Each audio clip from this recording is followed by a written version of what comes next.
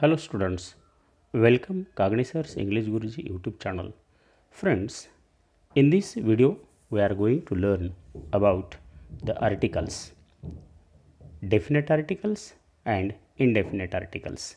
So in this video we are going to learn about the definite article the. Friends, the is called definite articles. It is used before a noun when the same noun is mentioned or referred to again.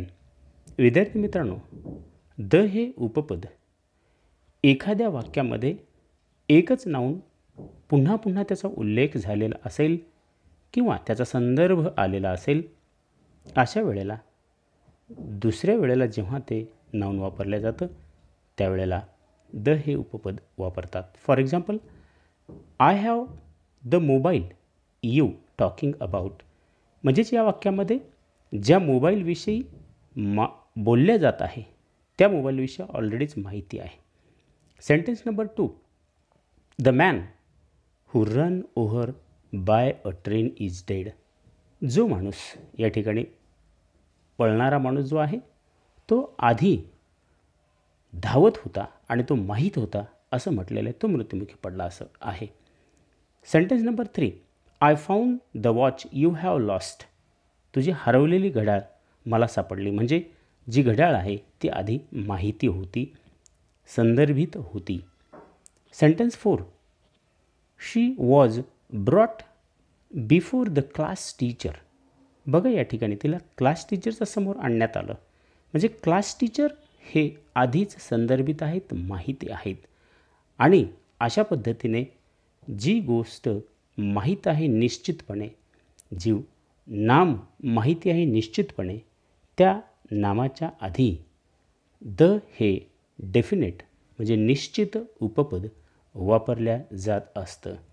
विद्यार्थी मित्रांनो, उपपद हा जो अभ्यास प्रकार आहे तो अतिशय महत्त्वाचा आहे.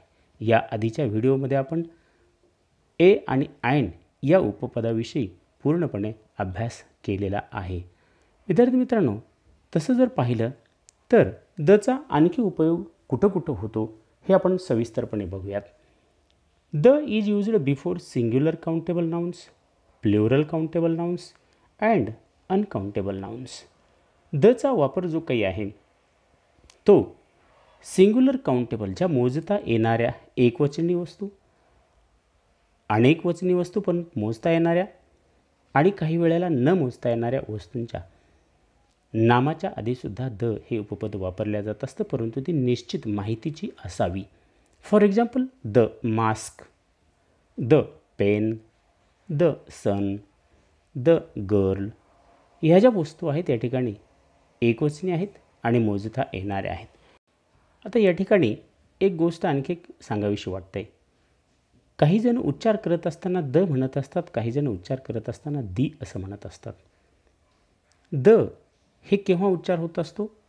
जेव्हा याच्यानंतर येणारं जे काही नाऊन आहे त्यावेळेला त्या नाऊनची सुरुवात कॉन्सोनंट्सनं म्हणजे व्यंजनाने होत असते. त्यावेळेस द याचा उच्चार द असा केला जातो आणि नंतर येणारं जे काही नाऊन्स आहे त्याचे ज्या पहिला जे उच्चार आहे, पहिलं लेटर जे आहे ते जर वावेल असेल म्हणजेच ए ई आय ओ यू पैकी असेल तर अशा वेळेला दचा उच्चार हा दी अशा पद्धतीने केला जात असतो. मित्रांनो, जर आपण या ठिकाणी दुसऱ्या कुठं वापर होतो असं जर पाहिलं, number 2, it is used before the noun which used और referred second time in a sentence. आधी म्हटल्याप्रमाणे एक नाऊन जर वाक्यात पुन्हा त्याचा उल्लेख झालेला असेल किंवा त्याचा संदर्भ घेतला असेल, अशा वेळेला त्याआधी द हे उपपद वापरतात. For example, I saw a beggar at the station. The beggar was very old. या ठिकाणी या वाक्यामध्ये पहिल्या वाक्यामध्ये काय मेन्शन केलं आहे बघा, मी एक भिकारी पाहिला स्टेशनवरती. आणि लागलीच दुसऱ्या वाक्यामध्ये त्याच भिकाऱ्याविषयी तो कसा होता, तो म्हातारा होता असं म्हटलेलं आहे. म्हणजे दुसऱ्यांदा जेव्हा नामाचा उल्लेख होतो तेव्हा त्या नामाच्या आधी निश्चित उपपद वापरल्या जात असतं the. Sentence 2, Mahesh is a university student and lives in the university hostel. या वाक्यामध्ये बघा, महेश हा विद्यापीठाचा विद्यार्थी आहे आणि तो विद्यापीठाच्या हॉस्टेलमध्ये राहतो. आता दुसऱ्या वाक्यात जेव्हा विद्यापीठ हा शब्द आला त्यावेळेस निश्चित अशा पद्धतीचं तो नाऊन आहे, त्यामुळे त्याच्या आधी द हे उपपद वापरलेलं आहे. Friends, the is used with common nouns when one noun is represent the hole class of the species. बघा, एखाद्या अशा कॉमन नाउन म्हणजे सामान्य नाम, सामान्य नामाच्या आधीसुद्धा द वापरत असतात जेव्हा ते सामान्य नाव त्या जमातीच्या संपूर्ण गटाचं प्रतिनिधित्व करत असतं. For example, the rose is a lovely flower. आता या ठिकाणी गुलाबाचं फूल हे अतिशय सुंदर म्हटलेलं आहे. एकच फूल आहे का? नाही, संपूर्ण फुलांचं प्रतिनिधित्व करते म्हणून the. The lion is the king of animal. या ठिकाणी एक सिंह आहे का? नाही, संपूर्ण सिंह जमातीचं प्रतिनिधित्व करतोय. The horse is a faithful animal. एकच घोडा आहे का? नाही, संपूर्ण घोडा या जमातीचं प्रतिनिधित्व करतोय म्हणजे घोडा हा विश्वासू प्राणी आहे. The camel is a very useful animal in the dessert. आता या ठिकाणी उंट हा वाळवंटातला अतिशय उपयोगी अशा प्रकारचा प्राणी आहे. एकच उंट आहे का? नाही, संपूर्ण उंट जमातीचं समूहाचं प्रतिनिधित्व करणारा हा शब्द आहे, हा कॉमन नाऊन आहे. म्हणून अशा प्रकारच्या कॉमन नाऊन सामान्य नामाच्या आधी निश्चित हे द हे उपपद वापरल्या जात असतं. ही गोष्ट प्रामुख्याने लक्षात ठेवावी. Friends, number 4, if a proper noun is used as a common noun it may take with a some articles. आता या ठिकाणी एखादं जर विशेष नाम जे आहे ते कॉमन नाउन म्हणून वापरले जात असेल तर अशा वेळेला या ठिकाणी आर्टिकलचा वापर केला जात असतो the. For example, Kalidas is the Shakespeare of India. आता या ठिकाणी कालिदास या कवीला शेक्सपियर ऑफ इंडिया असं म्हटलेलं आहे आणि म्हणून शेक्सपियर हे जरी प्रॉपर नाउन असेल या वाक्यामध्ये या ठिकाणी निश्चित अशा प्रकारचं आर्टिकल त्याआधी वापरण्यात आलेलं आहे. Dear students, number 5, with proper nouns which are used as a defining expressions, it is used to add the, but with the proper nouns which are regarded as a single wholes, the is not used. आता या ठिकाणी बघा, काही जे proper nouns आहेत आपण आधीच्या नियमामध्ये पाहिल्याप्रमाणे जे डिफाईन करत असताना संपूर्ण गटाचं प्रतिनिधित्व करत आहेत असं दाखविल्या जात असतं आणि अशा वेळेला जे सिंगल असतात त्यावेळेस त्याचा आधी द हे उपपद वापरले जात नाही, परंतु ते गटाचं प्रतिनिधित्व करत असतात. For example, people's the French. आता या ठिकाणी द फ्रेंच म्हटल्याच्या नंतर फक्त एक फ्रेंच व्यक्ती आहे का? नाही, संपूर्ण फ्रेंच लोकांचं प्रतिनिधित्व त्या ठिकाणी आहे. पार्टीज, काही पक्ष असतात. द इंग्लिश, ही जी काही पक्ष आहेत या ठिकाणी पक्षातल्या सगळ्या लोक किंवा पक्षातले सगळे सदस्य अशा या पार्टीचा या ठिकाणी उल्लेख होत असताना या अशा प्रकारच्या प्रॉपर नाऊनच्या आधीसुद्धा निश्चित द हे उपपद वापरल्या जात असतं. विद्यार्थी मित्रांनो, नंबर 6 जर आपण रूल पाहिला, before reverse, seize, ocean, mountain ranges, newspapers we must use the article. नद्यांच्या नावाच्या आधी, समुद्राच्या नावाच्या आधी, सागराच्या नावाच्या आधी, त्याचबरोबर पर्वतांच्या रांगांच्या नावाच्या आधी, त्याचबरोबर वर्तमानपत्राच्या नावाच्या आधी सुद्धा विशेष करून द हे उपपद वापरल्या जात असतं. For example, the Ganga, the Atlantic, the Himalayas, the Sahyadri, the Indian express हे न्यूजपेपरचं नाव आहे. द टाइम्स ऑफ इंडिया हे सुद्धा एक न्यूजपेपरचं नाव आहे. म्हणून विशेष करून ह्या गोष्टी आपण लक्षात ठेवल्या पाहिजेत. Rule number 7, the title of literary works usual to use the with them, the Gita, the Tempest, the Bible. विद्यार्थी मित्रांनो, ही गोष्ट लक्षात ठेवा, जे नामांकित पुस्तकं आहेत, जे नामांकित ग्रंथ आहेत, लिटररी वर्क ज्याला म्हटलेले साहित्य लिखाण जे आहेत, for example the Gita, the Tempest, the Bible, जे नामांकित पुस्तकं आहेत त्या पुस्तकांच्या नावाच्या आधी या ठिकाणी द हे उपपद निश्चितपणे वापरल्या जात असतं. Rule number 8. With superlatives and the words used in the superlative sense, we need the definite article. The हे उपपद सुपरलेटिव्ह डिग्रीमधील सुपरलेटिव्ह ॲडजेक्टिव्हच्या पूर्वीसुद्धा वापरले जात असते. For example, the best student in the class. आता या ठिकाणी हे जे सुपरलेटिव्ह ॲडजेक्टिव्ह आहे बेस्ट, या सुपरलेटिव्ह ॲडजेक्टिव्हच्या आधी द हे उपपद वापरलेलं आहे. Sentence 2. Aurangabad is the most beautiful city. या ठिकाणी औरंगाबाद या शहराविषयी जे सुपरलेटिव्ह ॲडजेक्टिव्ह वापरलेलं आहे मोस्ट, या मोस्टच्या आधीसुद्धा हे द उपपद वापरलेलं आहे. Sentence number 3. Samiksha is the most beautiful girl in the class. या ठिकाणी समीक्षाविषयी जो या ठिकाणी ॲडजेक्टिव्ह वापरलेला आहे सुपरलेटिव्ह ॲडजेक्टिव्ह द मोस्ट, या ठिकाणी सुद्धा द हे उपपद वापरण्यात आलेलं आहे. फ्रेंड्स, जसं सुपरलेटिव्ह डिग्रीच्या वाक्यामध्ये ॲडजेक्टिव्हच्या आधी वापरल्या जात असतं द, त्याच पद्धतीने या ठिकाणी सुद्धा तुलनात्मक क्रियाविशेषणापूर्वीसुद्धा द हे उपपद वापरत असतात. For example, the more they get, the more they want. या ठिकाणी मोर हे जे काही आहे हे तुलनात्मकदृष्ट्या क्रियाविशेषण आणि या क्रियाविशेषणाच्या पूर्वी द हे उपपद वापरलेलं आहे. Example number 2. He is the फायनर batsman of the 2. Example number 3. The more profit the more risk.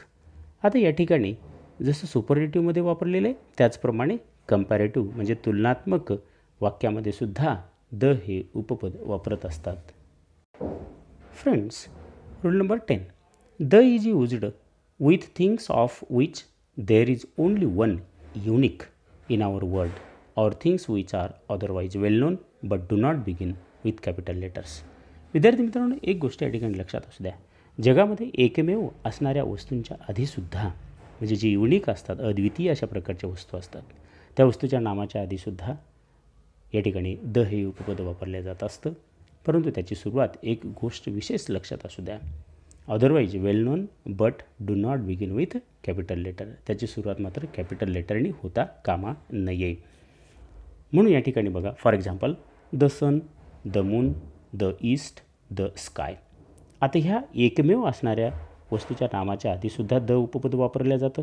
परंतु या संपूर्ण जी काही नामं या ठिकाणी दिलेली आहेत त्याची कॅपिटल या लेटरने सुरुवात झालेली नाही. फॉर एक्झाम्पल, आपण असे म्हणू शकतो, the star in the sky, the earth रिव्हॉल्व्ज around the sun rises in the east. आणि म्हणून अशा पद्धतीने एकमेव अशा प्रकारच्या वस्तूंच्या नामाच्या आधी या ठिकाणी द वापरल्या जात असतं. Next, we use the with and adjective with a plural notion to indicate a class of persons.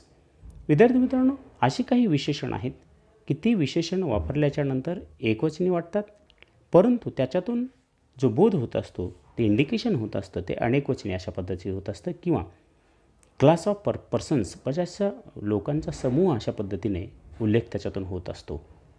For example, the rich should help the poor. या वाक्यामध्ये रिच आणि पुअर हे आपल्याला जरी सिंग्युलर वाटत असेल, परंतु त्याच्यातून जो बोध होतो आहे तो प्लुरल म्हणजे अनेकवचनी अशा पद्धतीचा बोध होतो आहे. हे दोन्ही जे काही ॲडजेक्टिव्ह वापरलेले आहेत ती लोकांविषयी वापरलेले आहेत आणि ते एका लोकाविषयी वापरलेलं नाही, एका व्यक्तीविषयी वापरलेलं नाही, ते अनेक समूहातील लोकांविषयी वापरलेलं आहे. रिच म्हणजे खूप आणि संपूर्ण श्रीमंत माणसं. या ठिकाणी द पुअर म्हणजे काही फक्त एक गरीब व्यक्ती नाही, तर समाजातील संपूर्ण गरीब लोक या अर्थाने या ठिकाणी घेतल्या जात असतो. Friends, rule number 12. The is not used with third name means surname, but if third name means surname indicate hole family use before the. आता या ठिकाणी एक लक्षात ठेवा विद्यार्थी मित्रांनो, कुठल्याही प्रकारच्या आडनावाच्या आधी द वापरत नाहीत, परंतु ते जर आडनाव संपूर्ण कुटुंबाचं फॅमिलीचं प्रतिनिधित्व करत असेल तर अशा वेळेला मात्र त्या ठिकाणी द हे उपपद वापरल्या जात असतं. For example, the गीतेस, the धोनीस, the मानेस, the राणेस. आता या ठिकाणी गीते फॅमिली किंवा दोन्ही फॅमिली किंवा माने फॅमिली आणि राणे फॅमिली असा या संपूर्ण शब्दांमधून अर्थ ध्वनित होत असतो. म्हणजे जर एखादं आडनाव संपूर्ण कुटुंबाचं प्रतिनिधित्व करत असेल अशा वेळेला मात्र या ठिकाणी द हे उपपद वापरल्या जात असतं. फ्रेंड्स, त्याचबरोबर जर आपण या ठिकाणी बघितलं तर the is used before musical instruments. काही अशा प्रकारची वाद्ये आहेत, त्या वाद्यांची नामाच्या आधी या ठिकाणी द हे उपपद वापरल्या जात असतं. For example the violin, the tabla, the guitar, म्हणजे संपूर्ण वाद्यांच्या नामाच्या आधी द हे उपपद वापरल्या जात असतं. Friends, rule number 14. The is used with ordinals. Pranab is the first student to win this price.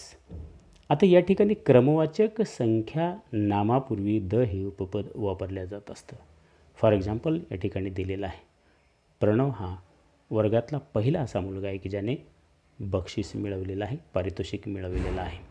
म्हणजे या ठिकाणी फर्स्ट हे जे काही आहे संख्या क्रमवाचक संख्या आहे. Example number 2, she is the second in competition.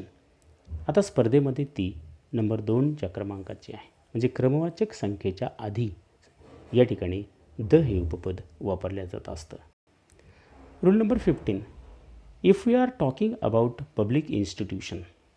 जेव्हा आपण एखाद्या सार्वजनिक संस्थेविषयी चर्चा करत असतो त्यावेळेला या ठिकाणी द हे उपपद केव्हा वापरत असतात बघा. For example, he went to the school to meet the principal. आता या वाक्यामध्ये या ठिकाणी जर आपण तसं बघितलं तर शाळा जर म्हटलं तर त्या शाळेच्या नामाच्या आधी द हे उपपद वापरत नाहीत, परंतु त्या शाळेच्या या शब्दातून एक सार्वजनिक संस्था याचा या ठिकाणी अर्थ अभिप्रेत आहे आणि म्हणून या ठिकाणी या द आर्टिकलचा उपयोग जो आहे तो या स्कूल या नामाच्या आधी विशेष करून या वाक्यामध्ये केलेला आहे. विद्यार्थी मित्रांनो, अशा पद्धतीने या ठिकाणी द हे निश्चित उपपद जे आहे या उपपदाविषयी माहिती आपण या व्हिडिओमध्ये पाहिली. विद्यार्थी मित्रांनो, अशाच पद्धतीने ग्रामरचे संपूर्ण चॅप्टर्स आपण या ठिकाणी बघणार आहोत. याकरिता इंग्लिश गुरुजी हे जे यूट्यूब चॅनल आहे ते सबस्क्राईब करा, लाईक करा, शेअर करा आणि संपूर्ण व्हिडिओ पाहायला विसरू नका. आपल्या मित्रांनाही सांगायला विसरू नका, जेणेकरून तुमचा अभ्यास पूर्ण होईल. Thank you very much.